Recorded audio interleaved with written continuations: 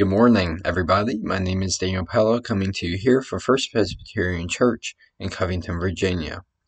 I'd like to start out this Friday morning with a scripture reading from Luke chapter 5, verses 12 through 26. Once, when he was in one of the cities, there was a man covered with leprosy.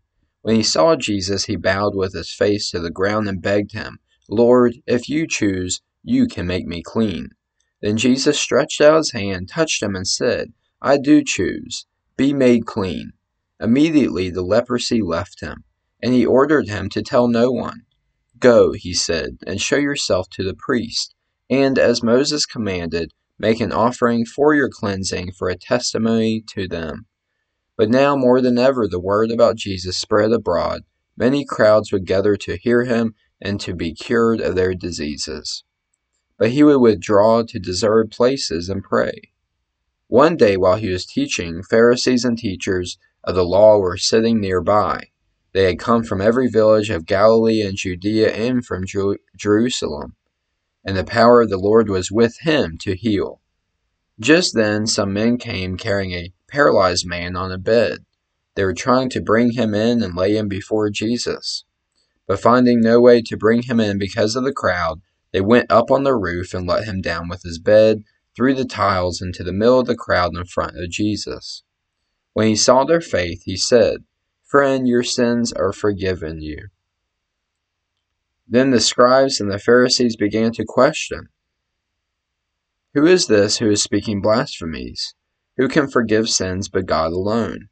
When Jesus perceived their questionings, he answered them, "Why do you raise such questions in your hearts? Which is easier, to say your sins are forgiven you, or to say stand up and walk? But so that you may know that the Son of Man has authority on earth to forgive sins." He said to the one who is paralyzed, "I say to you, stand up and take your bed and go to your home."